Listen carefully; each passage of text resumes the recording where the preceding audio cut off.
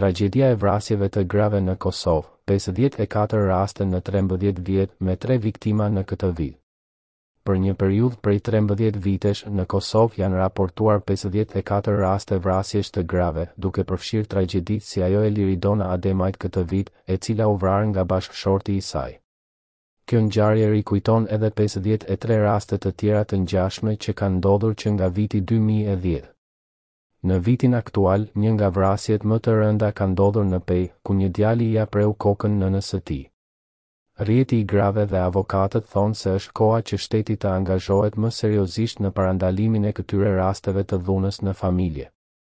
Është e rëndësishme të përmirësohen mekanizmat dhe strategjitë për parandalimin e dhunës në marrëdhëniet familjare, duke siguruar mbështetje për viktimat dhe ndëshkim për autorët e krimeve të tilla.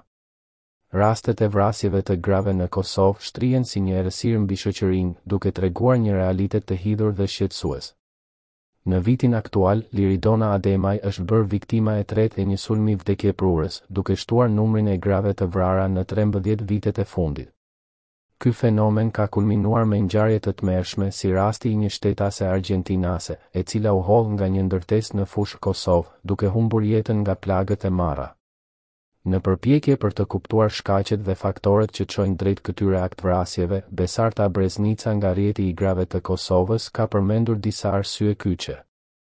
Patriarkalia dhe tradita e një shoqërie ku gratë shpeshherë shihen si objekte në pronësi të burrave ndikojnë në formimin e një mjedisi ku dhuna mund të tolerohet më lehtë. Përveç kësaj, mosfuqizimi i grave nga institucionet dhe mungesa e dënimeve adekuate për dhunën në familje po shërbejnë si faktor që nxisin këto ngjarje të tmerrshme. Megjithatë, në rastin e fundit të vrasjes së Liridona Ademajt, ka pasur një reagim më efikas nga institucionet, sipas Breznicës. Megjithatë, ndërsa ka përmirësime në trajtimin e rasteve specifike, duket se ende ka nevojë për ndërhyrje më të thellë dhe të përgjithshme nga institucionet për të parandaluar këto ngjarje të dhunshme ndaj grave. Avokati Yll Zekaj ka ngritur një kritik ndaj sistemit të drejtësisë, duke theksuar se është e rëndësishme të krijohet një politikë ndëshkimore efikase dhe dënime të merituara për autorët e këtyre krimeve. Ai gjithashtu thekson se përpjekjet preventive janë të nevojshme dhe se legjislacioni aktual, duke përfshirë Konventën e Stambollit, duhet të zbatohet në mënyrë më efektive për të mbrojtur gratë nga dhuna në familje. Statistikat e policisë së Kosovës tregojnë se rastet e vrasjeve të rënda brenda familjes janë në rritje, me 4 raste nga janari deri në tetor të këtij viti, ku 3 prej viktimave janë gra. Nga viti 2010 deri më tash, janë regjistruar 54 raste të vrasjes së grave në Kosovë.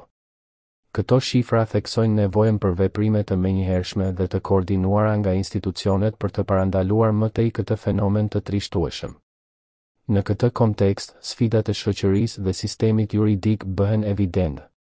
Patriarkalia dhe mungesa e mbështetjes efikase janë shkaqe thelbësore që ndihmojnë në krijuarjen e një mjedisi ku dhuna mund të shtohet.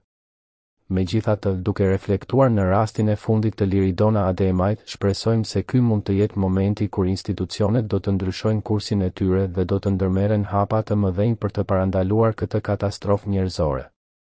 Përpara sfidave të këtij realiteti të hidhur, duhet të angazhohemi të gjithë, qytetar, aktivistë dhe institucione. Është koha për një ndryshim thelbësor, duke nisur nga vëmendja e thellë ndaj këtij problemi dhe duke shpallur një luftë të përbashkët kundër dhunës ndaj grave.